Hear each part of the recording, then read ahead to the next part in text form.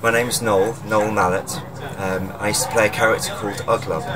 I was at the very first renewal 25 years ago, and I was an ogre, and I was the second in command of the Vipers, and I also led a regiment of orcs and goblins, and I always wanted to share stories of those orcs and goblins, and I wasn't quite sure how to do it. And then when I had my sons were born, I started telling them bedtime stories, and I realised that if I tamed the stories down, I could share my tales of these wonderful orcs and goblins with them and turn them into children's bedtime stories. So I'd like to tell you one of those stories now, and the story's called Grindal and the Mushroom Soup.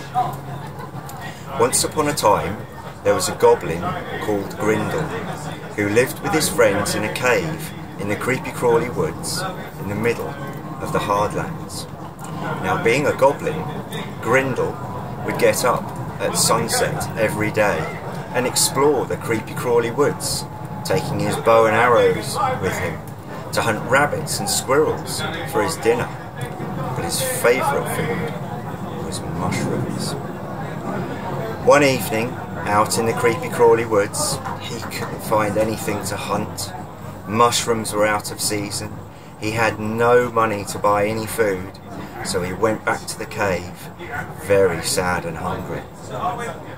When he got there, Bilge had been to the market, and he'd bought a bag full of button mushrooms, and he was making a cauldron full of the most delicious mushroom soup.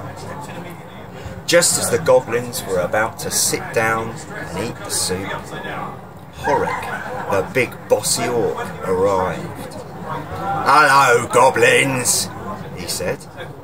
"That soup smells nice. Please let me try some." He dipped his thumb in for a taste. "Oh," he said, "needs a bit of salt and pepper." So Bilge turned round to fetch the salt and pepper. Horik picked the cauldron up and drank the whole lot down in a wunner, and then he scarpered out of the cave, accidentally dropping a couple of coins out of his purse as he did so. "Oh no," said Gobber. "What will we have for dinner now?"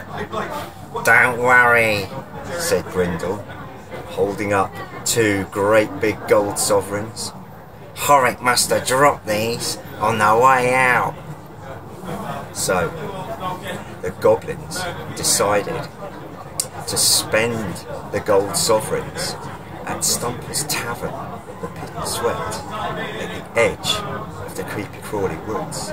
They had an amazing feast of roast lamb, roast potatoes and cabbages, all washed down with a goblet of mead. After their meal, they were very full and very contented, so Grindal led them back through the creepy crawly woods back to their cave.